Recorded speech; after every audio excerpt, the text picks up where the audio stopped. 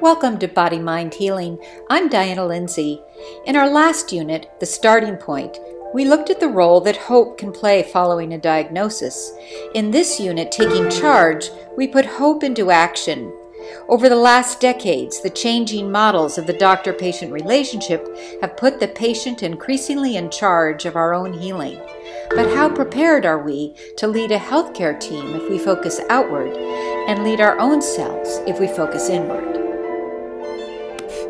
This is my grandmother. She taught me to sew, a skill I rarely use. She also taught me to love music and dance and the theater, an appreciation that may have saved my life. We both loved our husbands dearly, and we have something else in common. Although non-smokers, we both were diagnosed with lung cancer. In 1959, this information was kept from her by both her doctor and her husband, who died of a heart attack 2 months before she did. In 2006, I was not only told I had cancer, I was expected to participate in the decision-making process around my care. A revolution in patient-doctor relationship had occurred between our two illnesses. Why was this a good thing? I didn't have a medical degree. How was I going to make a better decision than my doctor could? My grandmother's story falls in the middle of an evolving model of the doctor-patient relationship. She was in the modern period, and let's look at it from the point of view of the doctor. In the traditional period, prior to the dramatic changes in medical practice in the 20th century, there was a long period in which the nature of this relationship was fairly stable. Medicine had comparatively weak diagnostic powers and was limited in its effectiveness. Many courses of treatment were ineffective, unreliable, and many ailments were untreatable. In the modern period, in the late 19th and early 20th centuries, there was a dramatic increase in medicine's diagnostic power. This is what we learned in the last unit. Clinical examinations became standard practice, and physicians, therefore, started to enjoy a very high level of prestige. Now, interestingly, in this postmodern period, in the last part of the last century and into this one, the therapeutic effectiveness of medicine has increased dramatically, again as we saw in the last unit. But ironically, medicine itself has been demystified. Doctors call this the effect of Dr. Google. And with the increasing impersonalization of medicine caused by our healthcare system, the prestige of the doctor has actually decreased, just at the moment when they're doing us the most good. So if we summed up then the revolution in the doctor-patient relationship, in the traditional model, the doctor took his best guess, the patient took their best guess, and everybody did all that they could. In the modern, we see a real shift towards the doctor knows best.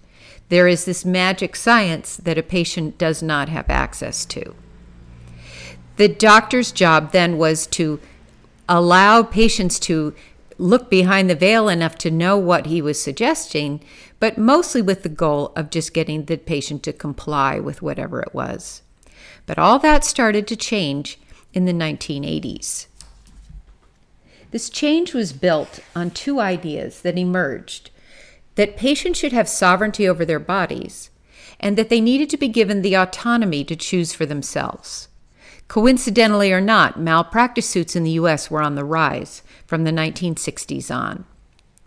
Now, this has resulted in new training in medical schools covering a range of models, but the essence of the change is that patients are shifting from passive to active roles, with doctors as both repositories of information and collaborators in coming to mutual decisions over the course of care. You might want to pause this video to see where you would place your own relationship with your doctor. It turns out that the patient active movement wasn't just about a philosophy of patient rights, nor malpractice. It yielded better health outcomes, as shown in research from 1987 that was replicated again in 1996. Those who have an active coping style with the illness chronic pain experienced less pain, less depression, less functional impairment, and had a higher sense of self-efficacy than those who had a passive coping style. In the 1980s, we also saw the rise of something called integrative medicine that we talked about in the very first unit. This, too, was concerned about the partnership between the patient and the practitioner, but it wanted to extend the relationship to include both conventional and alternative methods.